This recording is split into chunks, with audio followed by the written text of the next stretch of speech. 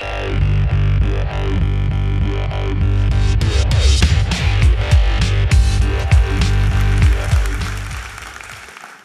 I'm going to speak today about web frameworks and how we can make your life easier without doing too much work, because we all like to work on features, of course. So let's start with a thing, and this might be controversial, so don't laugh at me, don't yell at me, but React, Vue, Angular, Svelte, and Ember, really all UI frameworks have really taken over the world the last 6 years. And they've gotten increasingly popular over these few years, to the point where everyone's using them, or almost everyone. And this is further confirmed by various metrics. So let's have a look at some of these. So the first is the MDN Developer and Designer Survey. So MDN did a first release of their internals. Well, they did a survey of like you as a web developer. And they basically got 28,000 responses, and 72% of the respondents said they use one of these web frameworks, or UI frameworks, I mean. Furthermore, if you look at HTTP Archive, we found that 350,000 React sites are out there in the wild. But really what I'm going to speak to you about today is that building applications is hard. So choosing a UI library is certainly not enough to get started. You have to set up all these other build tools and other libraries to make sure that your app is successful. There's a lot of pitfalls to consider here. For example, some things could make your app slow without you knowing about it. And you need to ensure that your project can actually scale to the teams that you have. So you're at a massive company, you actually need to make sure that all your teams can work in a consistent and fast way while still being productive. And you don't want to complete framework rewrite every other month, right? And you also want to focus on building features and not so much on build tooling. So, okay, maybe you'd like to configure build tools and set up Webpack and Babel, etc. But your manager is probably going to hate you because you take twice as long. So yeah, but in reality, it's gotten easier over the last 2 or 3 years, because a new type of tooling has risen to popularity. And these are frameworks that are built on top of these popular UI libraries like React, Vue, and Svelte, for example. And this type of tooling focuses on user experience and developer experience. So the main goal is to find the sweet spot between providing the best user experience to users while making your team more productive in creating features and deploying them to production, for example. And this means combining great UX with great DX. So what is a web framework? So the Chrome team defines this as a type of library that is an opinionated system with default tooling that actually configures a lot of things for you and makes opinionated decisions that are good for your app. So it's an end-to-end system that controls every aspect from getting started to everyday development to deployment, for example. And it's positioned directly to impact both UX and DX by controlling the server and the client environment. And then also the build environment and the development and production environment. So it enables developers to successfully build and maintain high-quality production web apps. So web frameworks are positioned to inform performance. So in addition to developer productivity, so developer experience, we can also make opinions about how good UX looks like and how to make things fast for you. So it has opinions about server-side rendering, for example, and flushing early HTML chunks, or streaming rendering even. And it controls how the JavaScript, CSS, data, and images are served. So those can be optimized. And it unlocks those enhancements unlock new features like progressive delivery and lazy fetching. So really, there's a spectrum here. And it's not black and white per se. So on the one hand, there's UI libraries and frameworks that you all use today. And then on top of that, you have to build some kind of tooling. So a lot of tools have risen to popularity here. And Angular and Ember blur the lines a little bit, because does actually do a lot of optimizations for you for the web also. But for example, React, there's Next, which I work on. For Vue, there's Nuxt. For Svelte, there's Zapper. And a bunch of other tools that have risen to popularity recently.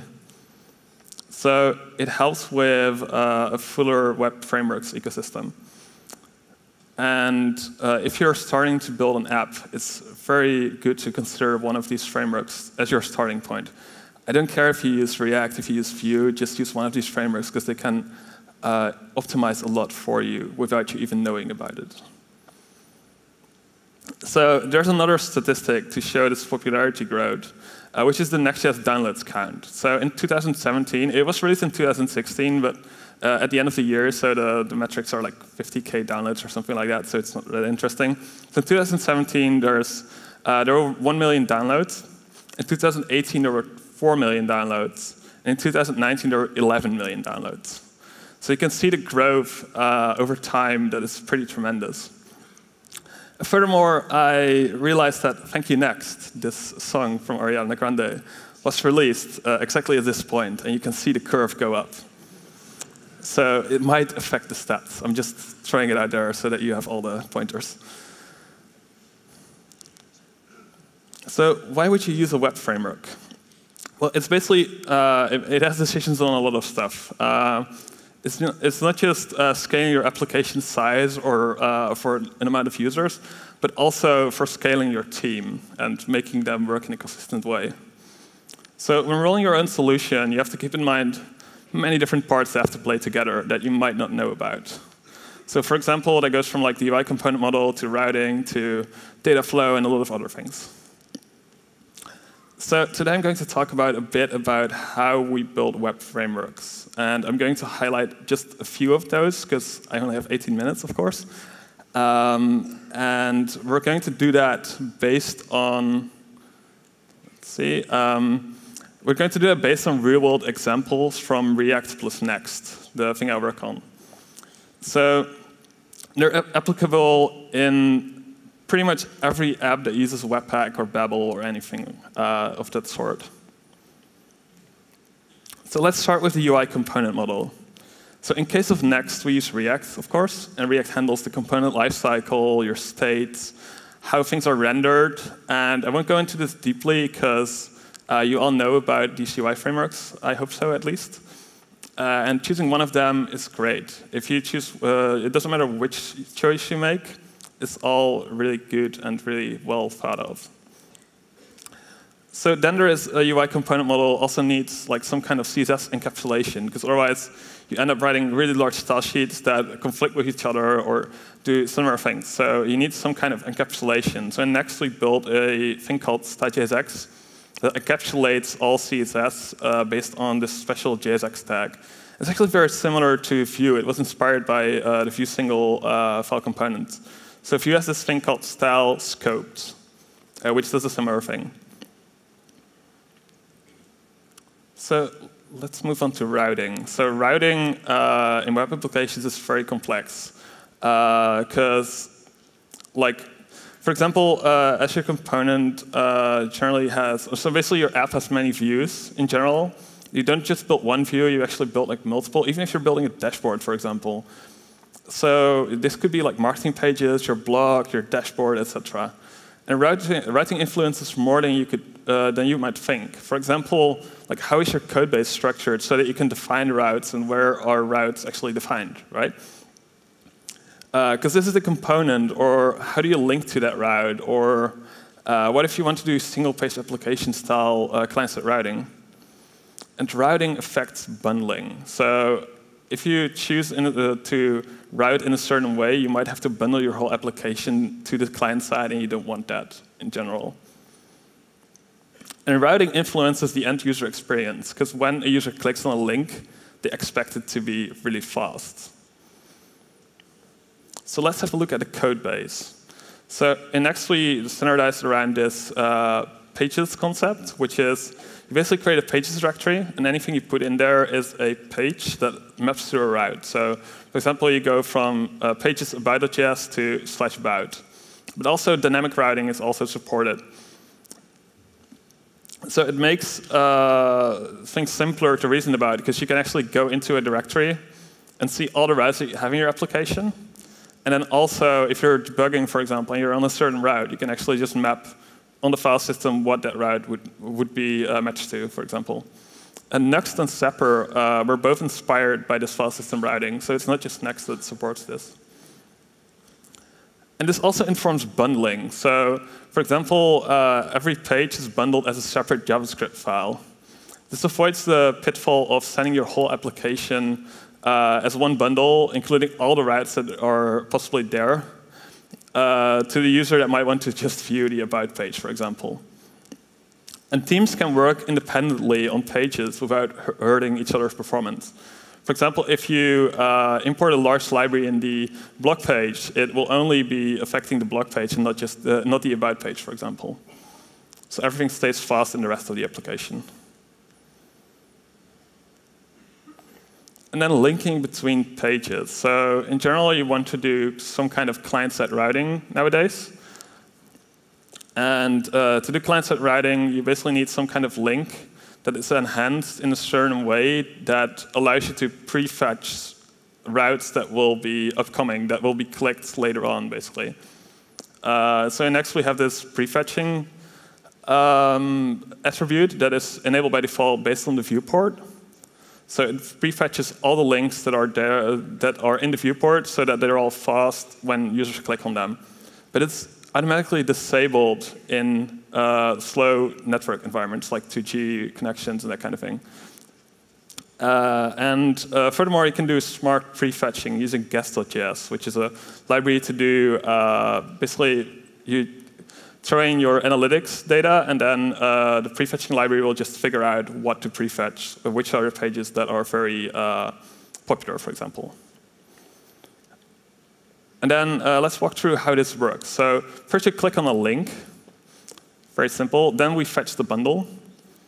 Then the JavaScript is executed. And then things are rendered.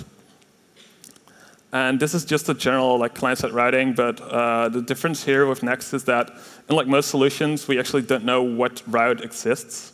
We only know when you click a link that you're going towards this URL, and we know how to fetch that URL. So let's move on to pre-rendering. And pre-rendering is a super complicated topic, but I'll walk you through it real quick.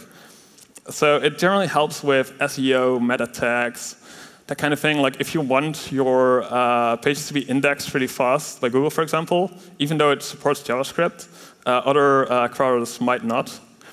And on top of that, say you have Twitter cards or something like that, they all need to be pre-rendered because Twitter can't render your JavaScript app, basically. It also helps with displaying your content fast. And I have a GIF that will show you why that is.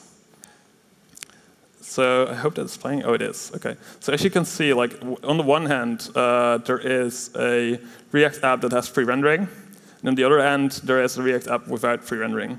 So the case for without pre-rendering, you have to basically load all the JavaScript and all the data and all the CSS before being able to render, versus the pre-rendered one sends HTML and CSS at the request time, and then it renders faster, basically. So there's also a bunch of differences between pre-rendering. So there's two sections of pre-rendering. There's server-side rendering and static site generation. So server-side rendering means you render on demand every time a request comes in. It's dynamic, so any data that's there is always dynamic and will be sent to the user. But it requires runtime execution. So the downside there is that you have to host a Node.js server or something like that in order to make it work.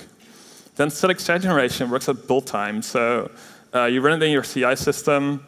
It's static, so it's always served from a CDN, for example, and it's always fast. So the way that pre-rendering HTML works is you do data fetching, because you have to do that before rendering. Then you render your page. Then you this framework would inject scripts and styles and preload tags and everything for you. And then HTML is output. And then there's hydration afterwards. And hydration, in case you've never heard of it, is basically booting up a UI framework after server-side rendering. So what this means is you basically send HTML to the browser, the page loads the JavaScript, and then hydration happens, which is a special method in React, for example, but also in Vue. And then the page becomes interactive, like your on-click handlers are added, React use effect is called, and that kind of thing. So data fetching is another thing to keep in mind, because you need to avoid waterfalls. And what do waterfalls mean? It basically means that you do one fetch, and then that causes another fetch, that causes another fetch, that causes another fetch. And in case of UI, when you're building UIs, it can actually cause multiple spinners in one application, in one page load, basically. So generally, this method tries to steer, like we introduced this method for data fetching inside of Next that steers users towards not chaining requests and making like the browser only request one URL. And some common ways that people do data fetching today is basically through fetch or GraphQL. So there are basically two oh wait, did I go back or did I go forward? Oh no, this is basically it ties into your rendering too. So basically you have two ways of rendering: get server props and get static props. And between choosing those, you can choose which would apply to your use case. And then it works at the page level, so you basically export a function. And the way that works on the client side is we just fetch another JSON file on top of that. So let's move on to compilation and bundling, and this will probably be the most interesting part. So you don't want to configure Webpack and Babel in general. You might have it internally for internal apps, but web frameworks have good defaults and help you there. So compilation and bundling in Next works by having pages compiled through Webpack. So we send it to Webpack. Then Webpack has a special Babel loader that uses Next/Babel, which is a special preset. And then we do minification and chunking optimizations. And there's a specific amount of chunking optimizations that we do, which output a library chunk, a frameworks chunk, and shared modules. Like say you import only in 2 pages of your whole app the same library, it will actually create a shared JavaScript chunk. And then we also output multiple targets. So this is where it gets complicated, because that whole graph might seem simple, but we have to do it 3 times with 3 different settings, with 3 different configs, really. One for modern browsers, one for legacy browsers, and one for Node.js. So the way that this works is for modern browsers that support async await and arrow functions and classes and like object rest spread and that kind of thing, they actually have a script type module that only loads in newer browsers. And then there's a script type, there's a script property called noModule that will only load in legacy browsers. And Next will handle this for you automatically, and other frameworks are also doing that. So we do a bunch of specific React optimizations. I wanted to call them out, because if you're building your own thing, it really helps. So one is that we automatically add import React from React. When you use JSX, we add development as an option. You should definitely do that. Most people don't. And we add targets to Babel preset ends to make sure that the right things are added, basically. And then we also automatically remove prop types, for example, in React. So we did this thing basically as an optimization of modern code, which is that currently there's preset env, but that outputs like quite large amounts of code. So we made an optimization called preset modules that will basically show you, will basically output smaller JavaScript automatically, and you should, and it's definitely compatible with all script type module browsers, for example. So you can look it up in github.com/babel/preset modules. And there's specific Webpack optimizations, but I'll skip them because I only have like 10 seconds left, and I'll walk you through it. But we did some like memory improvements inside of Webpack, and I'm going to skip really fast through them because I ran out of time, but it's all fine. So basically, we noticed in Webpack that it outputs modules all at the same time, and that causes massive memory usage. So we did this pull request to make it use less memory, but we weren't done there because it was still running out of memory for us. So we did this optimization inside of Webpack called output.futureEmit_assets. You can add it to your Webpack config, and it reduces your memory usage tremendously. So you definitely should add it. It's going to be default in Webpack 5, but you can already use it, and it's used in Next and Angular. So the takeaways of this talk are use web frameworks. They have good defaults. They have thought of everything that you could imagine. And if they haven't, make issues that would help with your use case. Routing at prefetching, because it helps with the way that users perceive performance. Avoid waterfalls on data fetching. And check out preset modules, and definitely add future emit assets to your Webpack config. Thank you very much.